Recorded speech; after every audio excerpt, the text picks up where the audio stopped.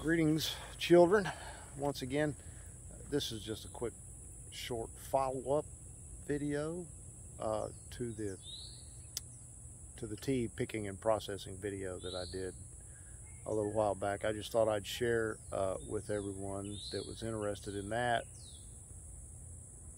We have since, it's been probably 3 weeks ago, we hired a contractor to come in and give our entire tea maze a major haircut.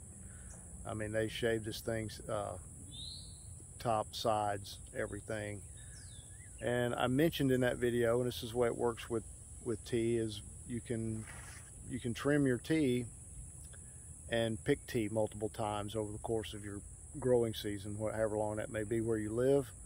So I wanted to give everybody a quick look, and you can see behind me, that's the top of the tea, all of that fresh new growth.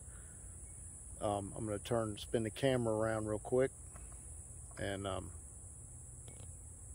we'll get a better look at it. Okay, so here we are.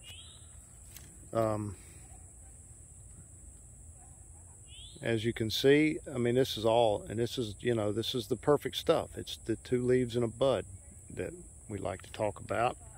Let me get a look down the full length of this particular hedge.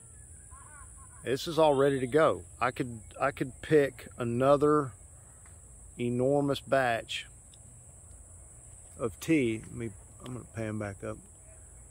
This is the best overhead view I can give of our tea maze here at the gardens. But anyway, suffice it to say that we're ready to go again. And I picked a boatload of tea during first flush back in the spring. Now we're at the height of summer. It's early July. And if we were to pick all of this and trim it again, we could do this a third, probably a 4th time before the end of the season. So anyway, there you go. Have a good day.